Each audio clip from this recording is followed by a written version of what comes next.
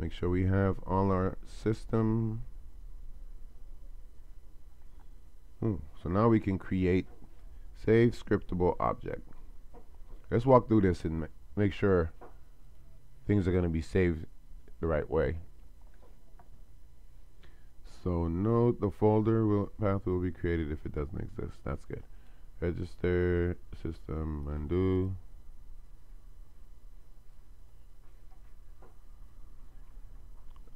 So cool. So it's going to create the scriptable object in the resources folder.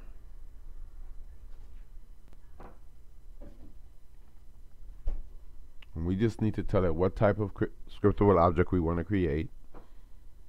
So it needs to derive from scriptable object.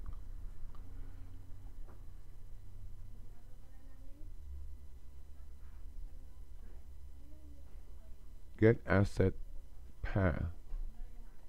Where does it get the name of the object from? That's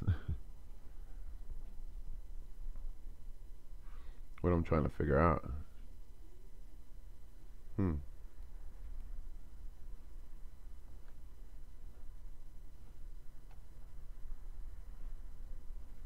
I guess it probably just gonna name it from the actual object type. So it has scriptable object coming in, but I don't see where it's getting a name.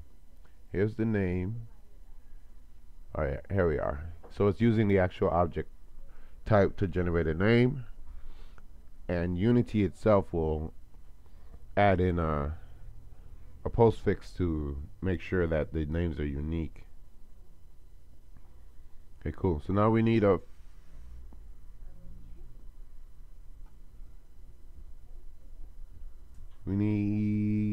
static function to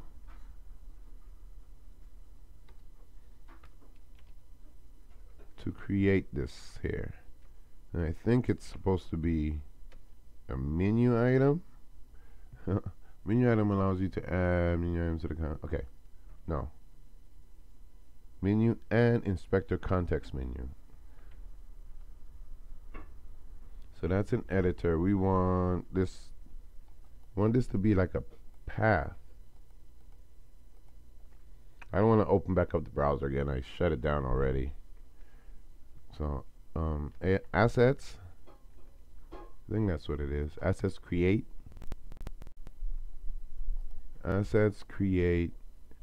And in here we can put our own thing in. So assets create slab.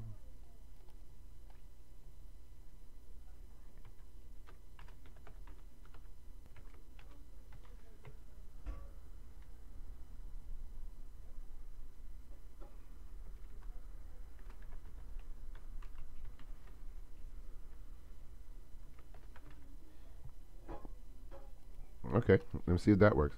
Public, static. I don't think it needs to be public, but just in case.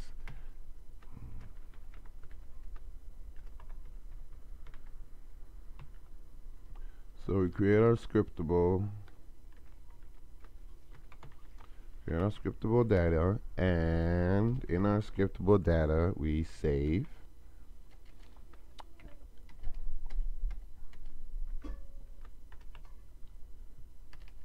what is our scriptable type? Slab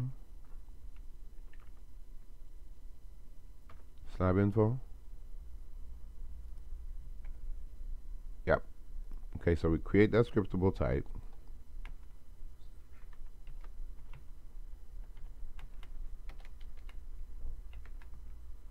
Oh, I'm sorry. You can create a scriptable object that way. Need to use scriptable object create instance.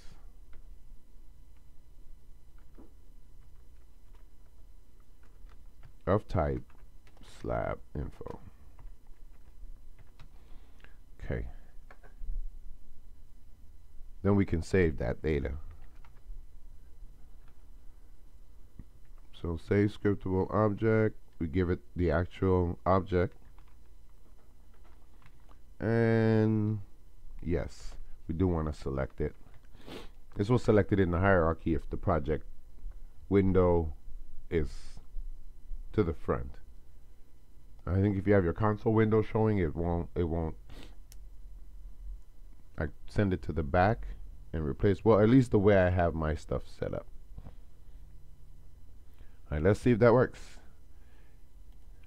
Because if we can't create our scriptable object, then see this, yeah, this line ending stuff. Need to close this, reopen. This is the only way I know how to fix it. Say yes, resave the file. That's one of the reasons why I just copy over. One of my Unities, I probably still works in here. My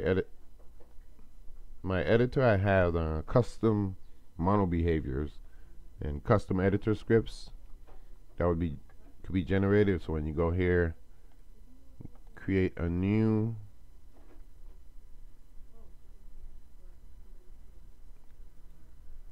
I am so lost sometimes. So when you create a new item here, it might even still show up in here. Yeah. See, that's my script. So if I click that, it will create my own editor that I define, my own editor script. And I think I have mono behavior editor.